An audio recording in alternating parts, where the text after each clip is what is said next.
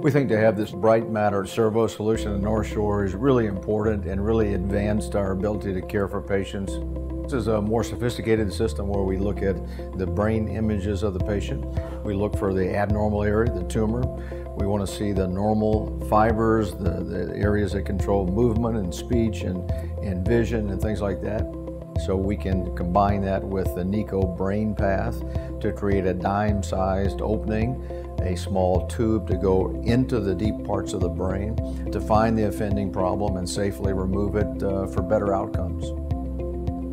The synaptive bright matter technology also enables us to have real-time imaging to know exactly where we are as we navigate through critical parts of the brain, and to utilize advanced optics and robotic positioning of what we do to reduce operative times, less cost, and to translate into better outcomes for patients.